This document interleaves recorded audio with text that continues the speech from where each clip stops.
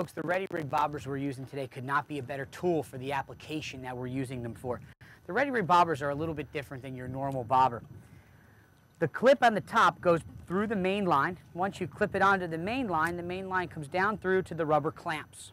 By pressing on the spring, you can place your line inside the rubber clamps. What happens is when the fish hits and you set the hook and begin to reel, the line will pull free from those rubber clamps and it will be able to slide up and down the main line freely. If we were using a traditional bobber, it would stop at the rod tip. You'd have to hand line in that extra 10 or 11 feet that's underneath that bobber, and you would for sure lose fish that way. So the RedIRIg is a perfect tool for this application. It's so cool to just try some different things. A different technique. I don't even think he would be able to get that jig in there. Nope, there's no question he wouldn't. But with this presentation, they can follow it, find it, and eat it. Yep. You know what's neat about this?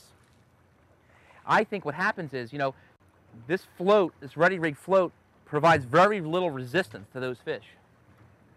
So when they grab that, you know, they don't, oh, wow, he whacked it. Oh, wow. Dude, that thing went under, dipped under, and went running. So what happens is, you know, they grab that float goes under very easily. They don't feel any resistance. Nope. They don't feel your rod tip, you know, they don't feel anything. And I think they're more apt, you know, to get that hook down. Ooh, look at that. Did you see that float go down? Here we go. And he's on.